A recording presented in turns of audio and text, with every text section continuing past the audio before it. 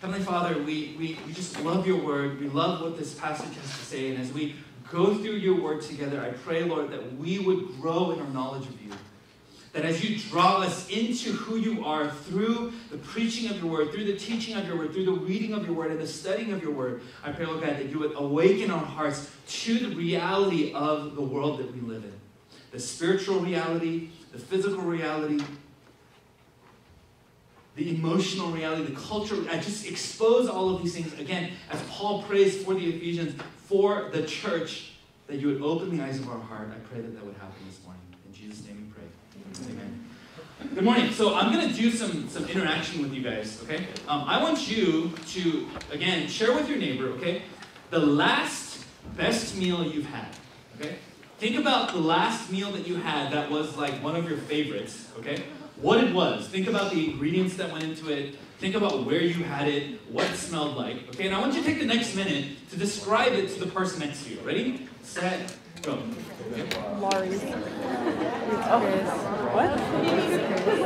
Roots Chris?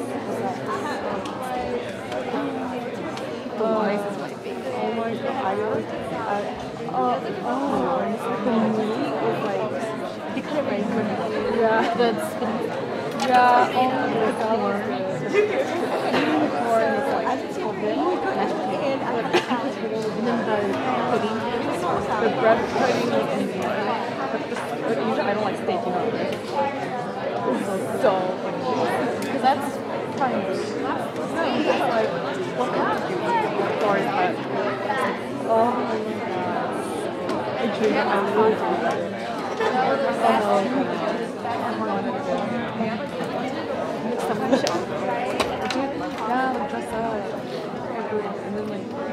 All right. So, as you are describing what you had that was super delicious, for those of you who haven't had any breakfast yet, you're probably getting hungry right now. Okay. One of my favorite meals ever was in Italy. And they have this thing where they take this dough that's made out of potato flour, basically. It's like flour and they mix potato. And what they do is they actually fold in lard with it as well. Okay? Now, when I was your age, I used to think lard is gross, and then I went to Italy and discovered that lard is basically what we're going to be served in heaven. Okay? So what they do is they make this dough, okay, and then they cut it into these really thin slices and they pop it in the fryer, okay? And it basically puffs up, right, into this like pillow, okay? Into this pillow, and then basically what you do is they have like salami and like, you know, cured meats and stuff, prosciutto and all those kinds of things. But there's one particular place we went to, they have what's called lardo. Okay, guess what that's made out of? Okay, so you know bacon, right? Bacon has 3 layers. There's the white part, right, at the top of bacon. There's that middle part that's really stringy. And then there's the bottom part, which is like the meat part, okay? So the good part of bacon is not really the bottom part. It's the white part, okay? So lardo is basically, instead of cutting bacon this way, cut it the other way, okay? So you're just getting the white part of the bacon, okay? And they cut it so thin that when you put it on top of this, basically potato puff pastry, okay, what happens is it melts. And it turns into basically pure bacon butter over this thing, okay? And then you eat that, and it's wonderful. All right. Now, as somebody who's actually experienced that and who's tasted it, I know exactly what I'm describing, I know exactly what I'm talking about, and I desperately want it again, okay? For those of you who've never had it, or who think that, bacon and lard and pig stuff is disgusting, I mean, first of all, you're missing out, okay? Oh man, you have no idea.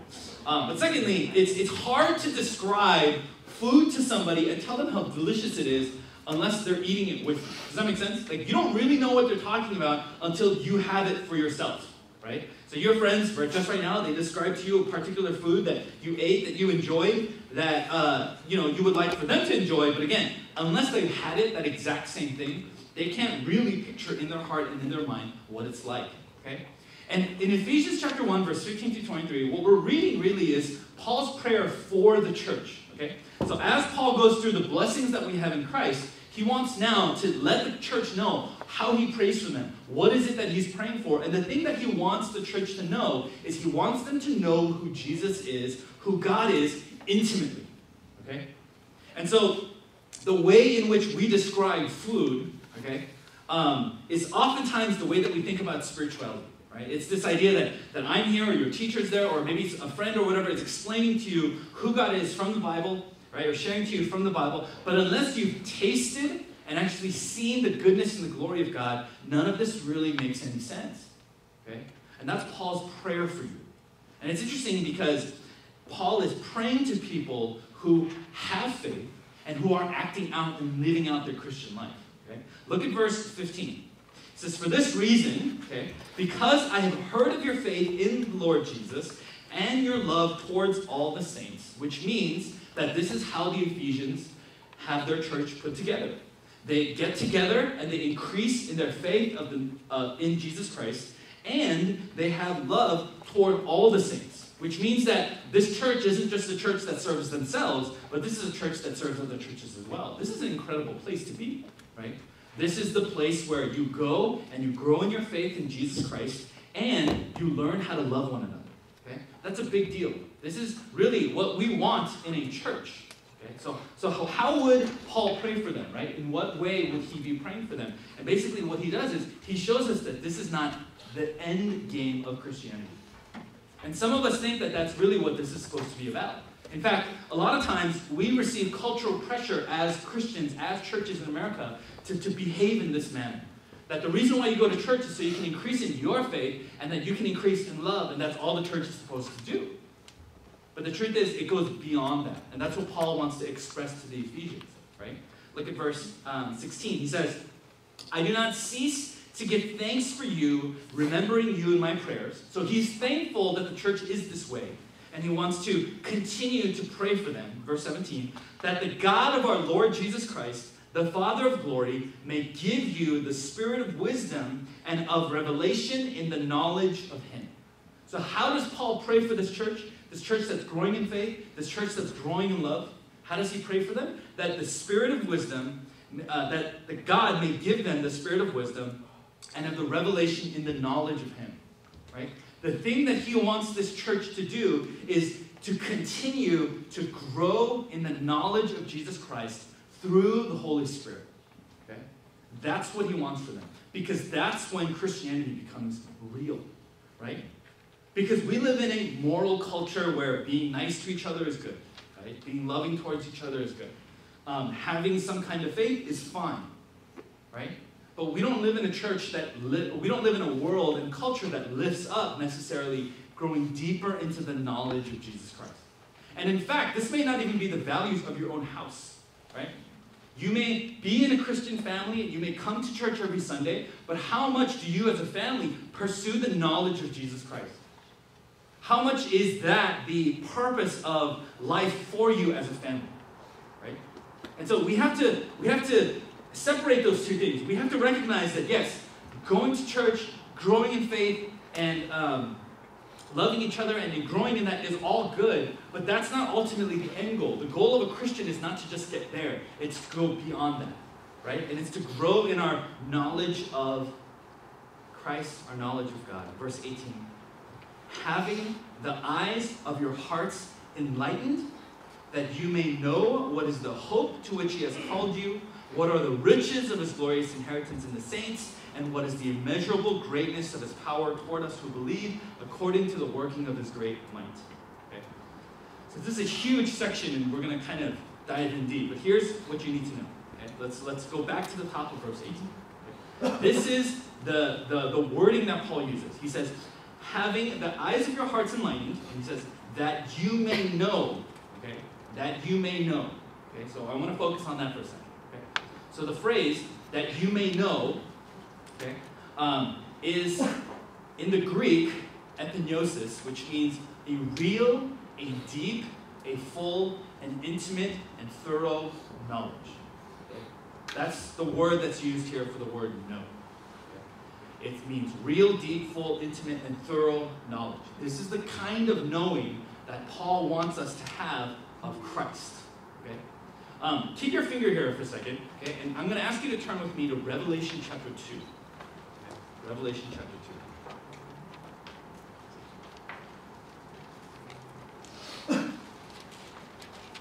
If you don't know where that is, it's at the very end of your Bible. It's the last book of the Bible. Turn a flip a few pages forward, and we're going to Revelation chapter 2. We're going to read verses 1 through 6. So after Paul dies, actually,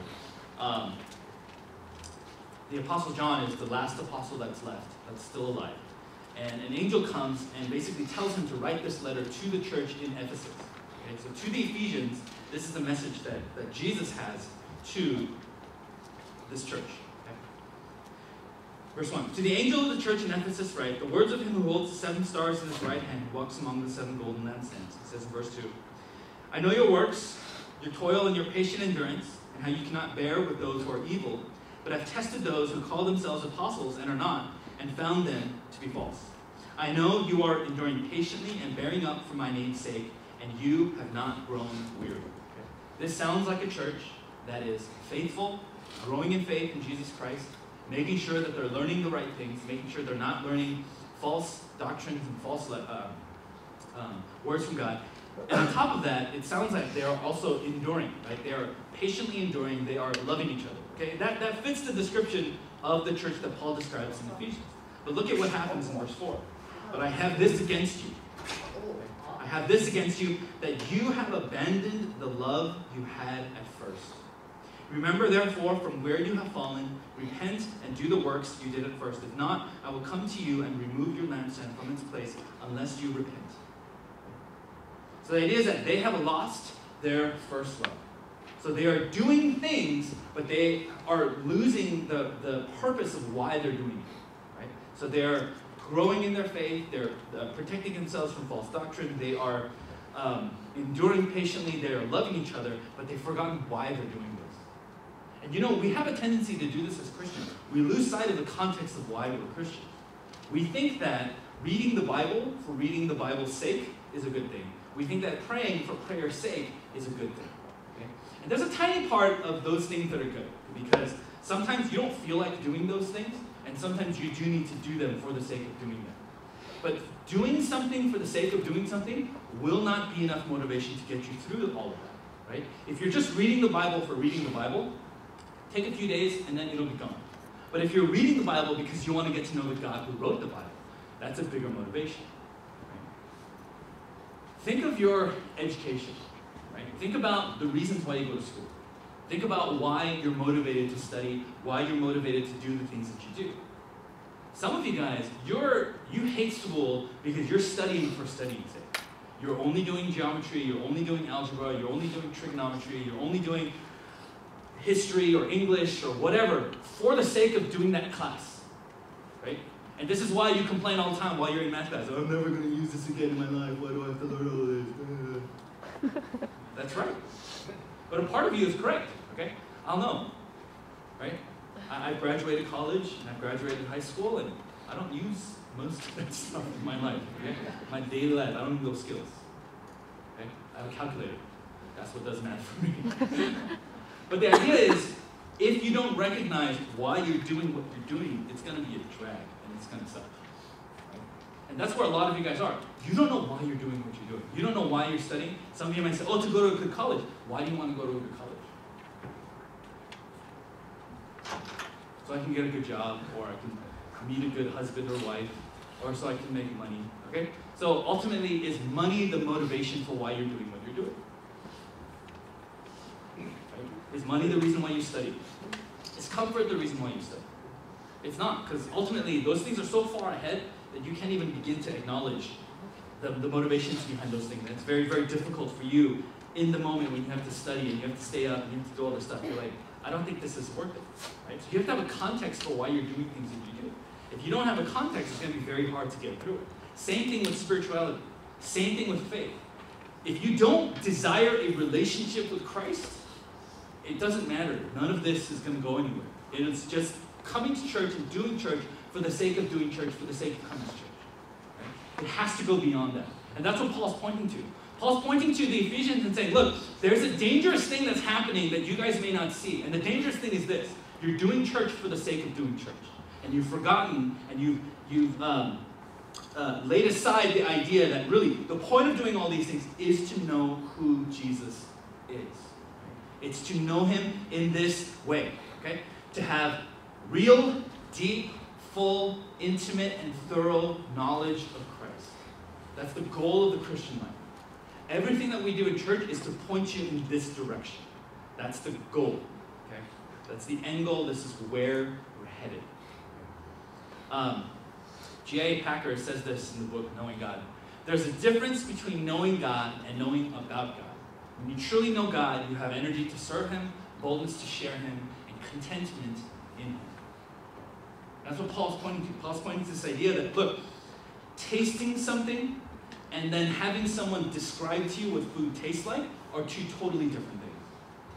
When you taste food that is amazing and it makes your taste buds go nuts, right? It makes your eyes grow wide and it makes your heart beat faster. It's like you're in love. Okay? That's what good food does to the human body. I don't know if you know that, but it does. It's the same thing. So the idea is, when you think about Jesus, when you think about God, do you get the same sense? Is it this excitement? Is it this contentment? Is it this energy to serve Him, as J.I. Packer says? And for a lot of you guys, it's not. For a lot of you guys, it's not. There's nothing. It's just complete apathy. There's just complete, you care less. Right? And it's just, you sit there, it's just...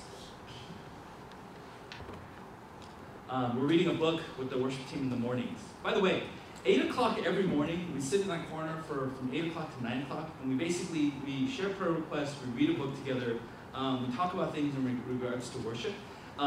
Any of you guys are free to join us during that time. Okay? You can come in early in the morning, you can come and it's basically a devotional time that we have. And one of the things that we're doing is we're actually reading a book together called Look and Live by a gentleman named Matt Papa. He's a worship leader, and he says this, okay? He says of himself, he says, I grew up in the Bible Belt, and when you're in church every night of the week, because that's what you do, your knowledge of God can become worse than demonic because you forfeit the ability to do the one virtuous thing demons do, which is shudder. Okay?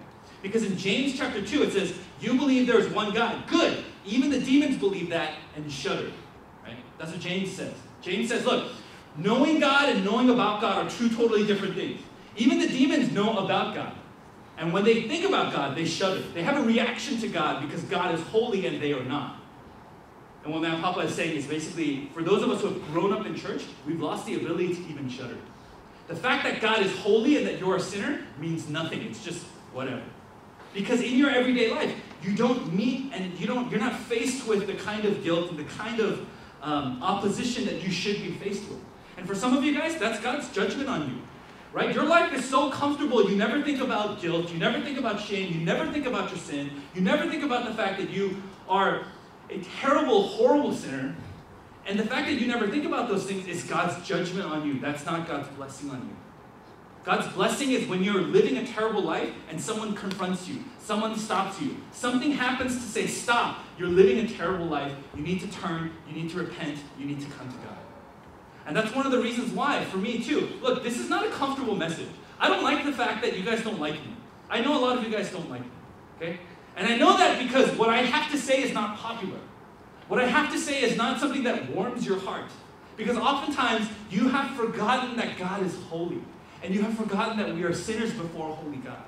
And that's the part of the gospel that, yes, it's the part that says, it's the part where Jesus says, if you preach this, people won't like you. But I have to do this because this is what's true. The way that I love you as a pastor is not to sugarcoat the way life works. The way that I love you as a pastor is to say, this is what's true, this is what's real. Most of you live in a fantasy land Monday through Saturday, where you're never confronted with eternity, you're never confronted with real things. You're only playing video games all day long, you're watching K-drama all day long, that's all you do. And you're just trying to wipe away and keep in the background all of the stuff that's in your life that's hard that you don't want to deal with. But the truth is, you need to deal with those things. You need to deal with those. You need to deal with your guilt. You need to deal with your shame. You need to deal with your pain. You need to deal with your suffering. And it needs to go somewhere.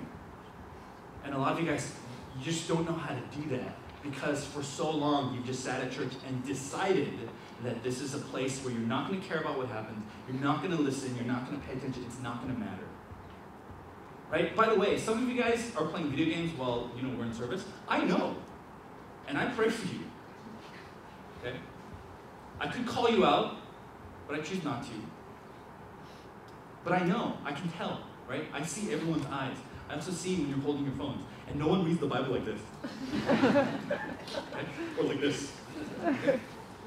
And you can be subtle about it, but remember, your fingers are connected to your shoulders, so when you're going, I can tell. They're playing games, I know. But you have a choice, you have a decision to make, right? It does come down to your decision. It does come down to how you're going to approach this and what you're going to do with this time.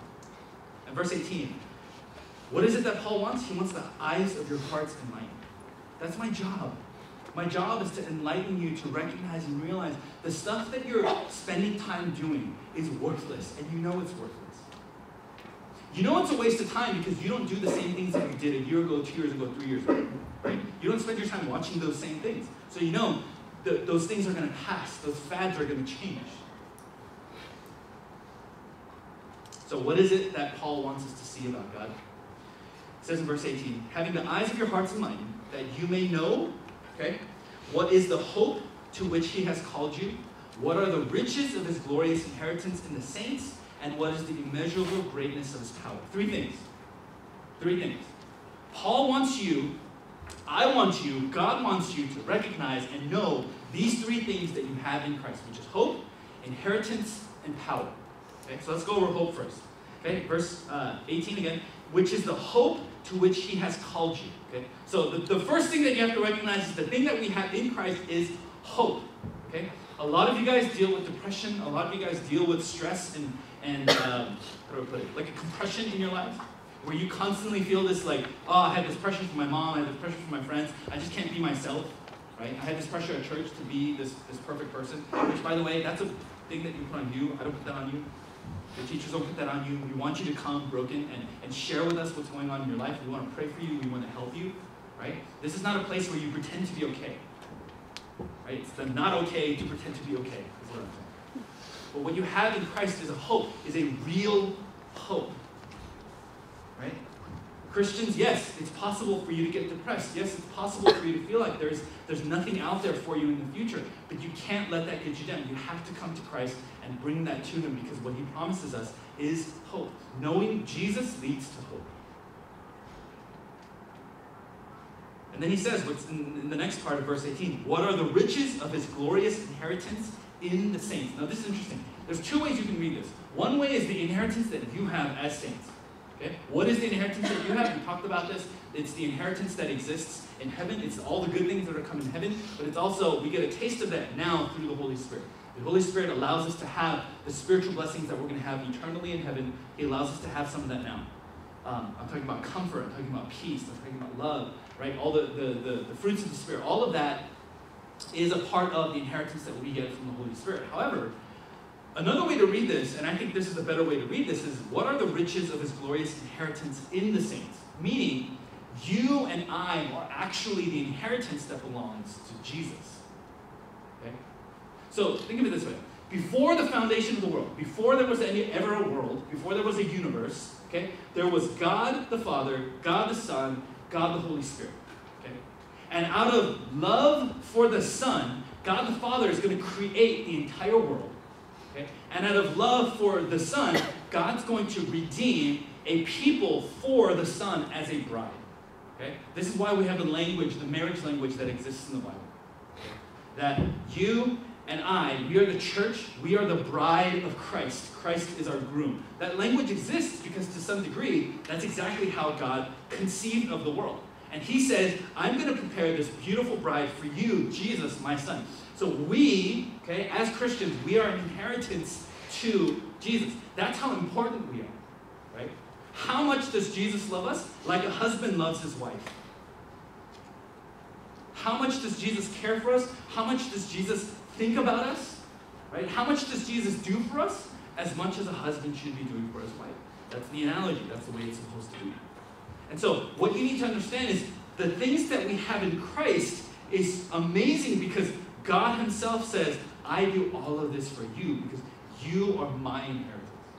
You belong to me. Right? The way that I show off my glory to the entire universe is I show the universe the people that I have redeemed for myself. Can you imagine that? That you are the riches of God. That you are the thing that God holds up in the universe and says, look at this. Look at what I get to have. I get to have you. Do you think of yourself that way? We don't, because again, we're so like bent over by our sin, and we're so bent over by our guilt and our shame that we don't recognize that's not how it actually is. We're not actually these dirty, filthy people. Jesus has saved us. He's rescued us. He's cleaned us up, and now he's showing us off to the entire universe and saying, look at that. That's mine. That's what he says about you. Look at you. You are mine. You belong to me. Right? That's crazy. That's nuts. That should blow our mind. But what's crazy is Paul goes even further and he says, and what is the immeasurable greatness of his power towards us who believe according to the working of his great might. Now what's crazy is in this verse alone, okay, Paul uses 4 words that mean power. Okay? In English, it's power, working, great, and might. Those 4 words in the Greek are dunamis, energia, kratos, ikus. Okay? And basically those words mean inherent power, energy, operative power, ultimate power, endowed power, given power. Okay? So what Paul is saying is that you have power times 4. Okay? And he's going to prove it by saying, verse 20, that he worked in Christ when he raised him from the dead and seated him at his right hand in the heavenly places. The kind of power that you have access to as a Christian is the same power that raised Jesus from the dead, which, by the way, is a power no one else has. No one else can raise someone else from the dead except for God, except for the Holy Spirit, and we have access to that power. Verse 21, far above all rule and authority and power and dominion, and above every name that is named, not only in this age, but also in the one to come. There is no power in the universe like the power that belongs to God.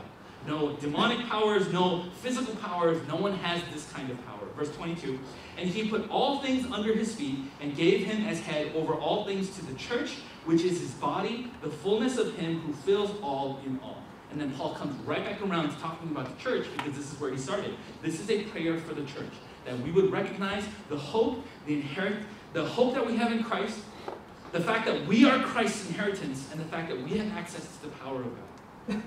Now, we're going to talk more about the power of God in weeks to come.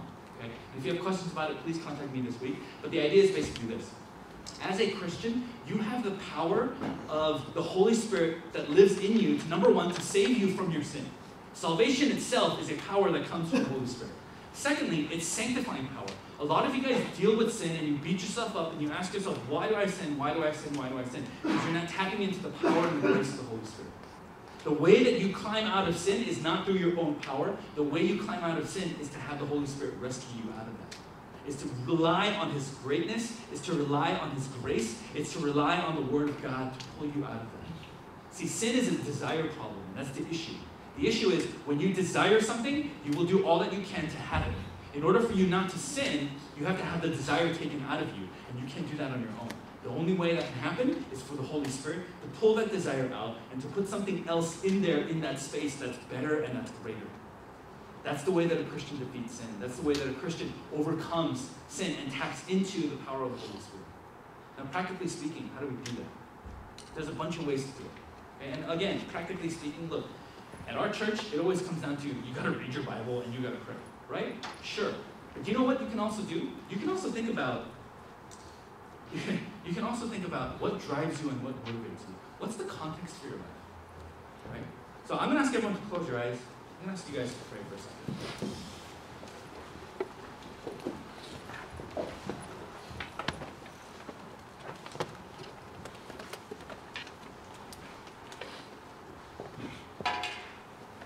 What's the reason why you live, and what motivates you to get through the day? See, that's a question we often don't ask ourselves, but when you do, it's very revealing. It tells you a lot about where you are. And once you figure out where you are, then you can have a plan to go somewhere. But what is it that motivates you? Like, when you wake up in the morning, what's driving you to do the next thing? What's driving you to, wash up or go to school or eat breakfast or whatever? What's motivating you to do those things? Some of you may not want to think about this and you say, oh, it's just habit, it's just what I do. No, really think about why you're doing what you do. And as you dig deeper and deeper into your motivations, it will reveal, right, at the foundation, what it is that you trust in, what it is that you hope in, who it is that you think you are,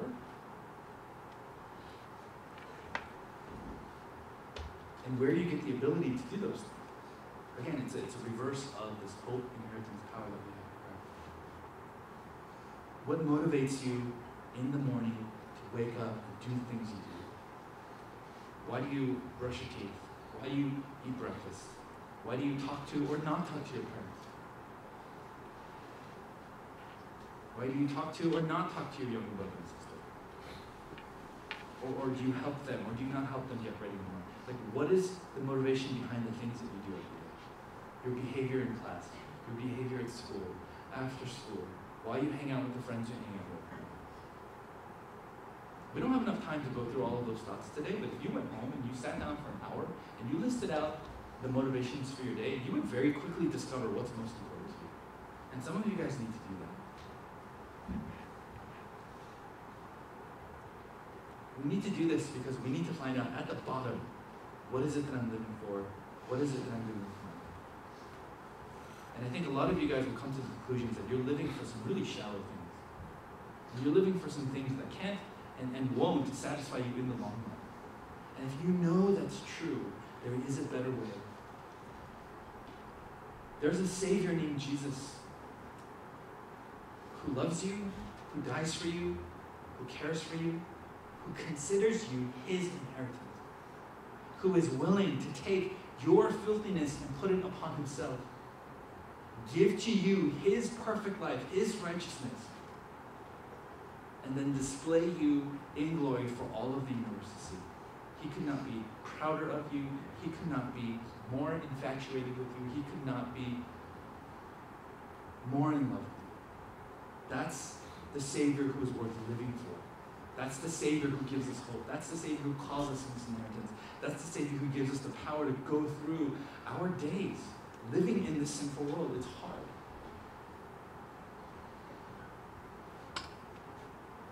Heavenly Father, I pray this morning that you would shake us out of our apathy, shake us out of the stability that we find ourselves in, where we're just comfortable being in a place where we don't care. And I pray, God, that you would shake us out of that. And as we take time, maybe today or some other time during this week, to think about our motivations, I pray, Lord, that you would show us the emptiness of our lives, and you would show us that there's a better way. There's more that we can do with our lives. There's more, Lord God, that you want to do with us. That you are better than all of these things. You are greater than all of these things. And I pray, Lord, that we can have a full, a deep, a real, an intimate, and thorough knowledge of you, and that knowledge of you would drive us every single day towards satisfaction, towards comfort, towards peace, towards a real, solid joy that exists in our heart. And I pray, Lord, that you would help us to grow deeper in that knowledge of you every single day. Help us, God, to recognize that the context in which we live our life is so important. And help us to recognize, Lord, that we need to have a context for our relationship with you. In Jesus' name we pray.